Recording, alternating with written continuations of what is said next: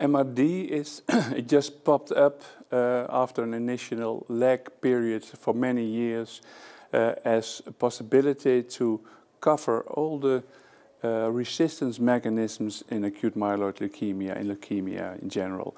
It's the number of leukemia cells which you measure after therapy, and that includes resistance mechanisms. Diagnosis includes resistance mechanisms post-diagnosis.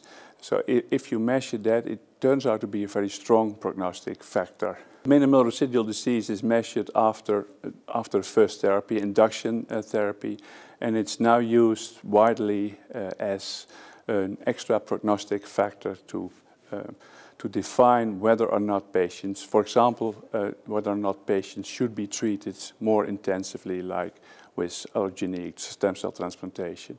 It's also used in a post-consolidation setting, meaning that you can, by monitoring minimal residual disease, you can predict upcoming relapses. And that's going to be widely used by many institutes now.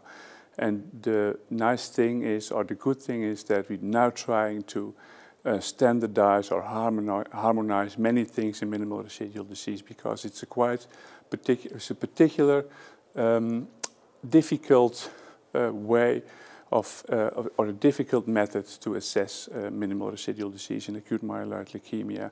In other diseases it's much easier, but AML is such a heterogeneous disease that you need to define all kinds of things for individual patients.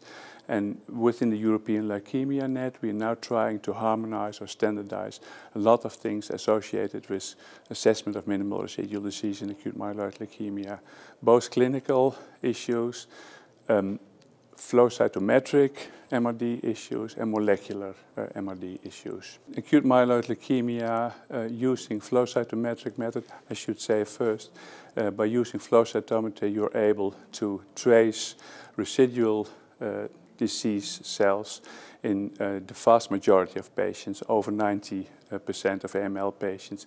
That's not that percentage cannot be attained by using molecular methods. So this is a particular advantage of flow cytometric minimal residual disease.